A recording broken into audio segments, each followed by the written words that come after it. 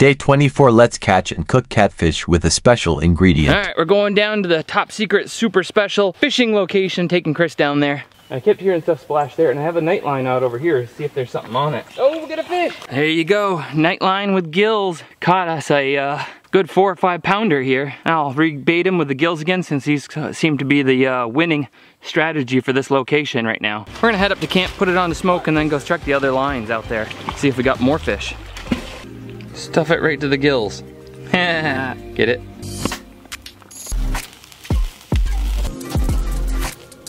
Look at all that. Look at that. That's quite the feast right there. Healthy dose of adobo. That is so good. It's like I can feel my brain cells re-inflating. It has such a lemony flavor too that we really nailed it. I am in for the night. I'll see you guys tomorrow. Thanks for watching. Fowler out.